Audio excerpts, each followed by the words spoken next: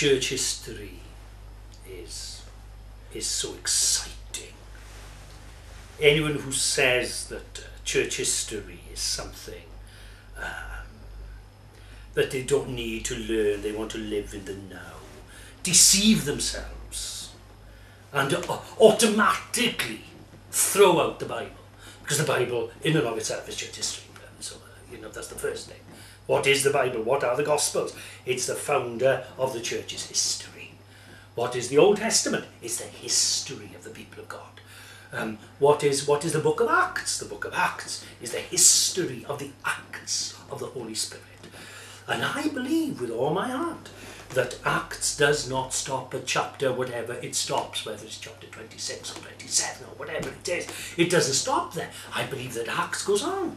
I believe Acts is a living thing. I believe in Acts chapter 30 and Acts chapter 46 and Acts chapter 237, because God continues his acts. How can I not be interested in what God has and is doing? Because God reveals himself in church history, and the church reveals itself as well in church history and makes a whole mess of it. But I want to read that in order to understand that there is nothing new under the sun. Nothing new under the sun. I remember people, as they discover certain, how can you say, emphases in church and church structure. And they come, this is new, God has just revealed this to us. And they've never read church history. Because it's there. The same things. I remember the whole, many people of charismatic brethren coming and saying, oh, this is a whole new thing, the charismatic thing and whatever. No, you don't know your Welsh church history. The charismatics in the 18th century, when you got the Howell Harris and you got Williams Pantycelyn and Daniel Rowland, these were the charismatics. They could speak in tongues. But man alive, these were charismatic and the most powerful. Williams Pantycelyn with his worship leading. This was the experience of the 1960s, 1970s wasn't brand new. The experience of Azusa Street and all the different things, that's not brand new. These have been happening throughout church history. Various things throughout church history, and backsliding, the church is going into a fossilization. That shouldn't take you by storm. It's happened before. I want to understand what happens. I read church history.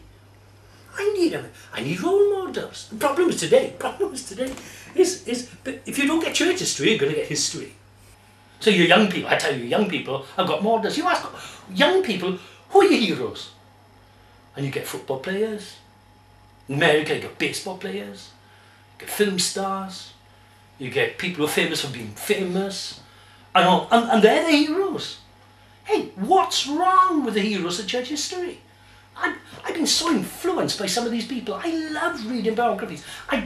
Biography for me, and that's the essence of church history, depending on your historiography or whatever. But as you look at some of these great people, I read about them, I get excited about them. So I read in order, let me give you a few. I've loved Luther over the years. I'd rather Erasmus, but that's another point. Now he's my great hero, and I think Luther should have learned far more from Erasmus. But that's a historical point. If you want to look at it. I mean, you read of David Livingstone and the things he was involved in, William Carey and the sacrifices in missions, and you read about these people and you think, man, this is exciting. This is better than the film. This is better than the latest movie. And you read it and you get excited about it. I love to read the early church fathers, where there's Tertullian, who at times is off his head, but he is brilliantly off his head at times in his great apology, and Justin Martyr in his great apology for Christianity.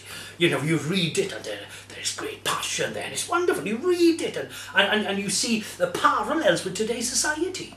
I love seeing that.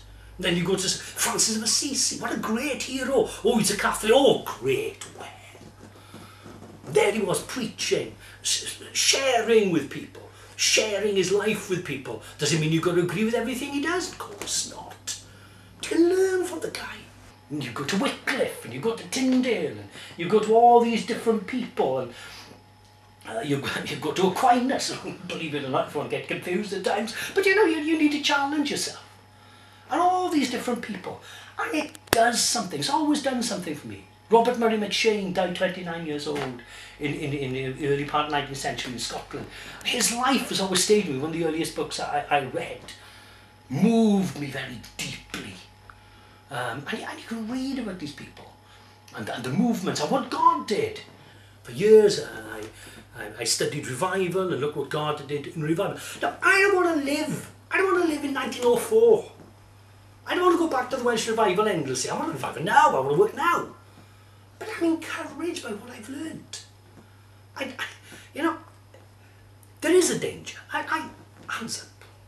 I've got a danger of living in, in the past. That can't go. Someone who's passionate about church history. No, that's not the point of it. The point of it is to learn from it, to be inspired by it, so that we can make church history. I'm so proud,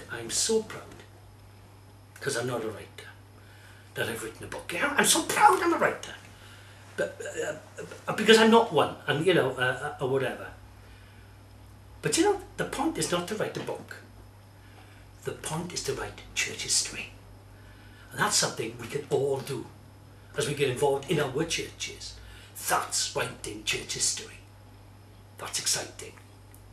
Because when you write that sort of history, it's a history that you're intimately involved with, and the living God is there as well.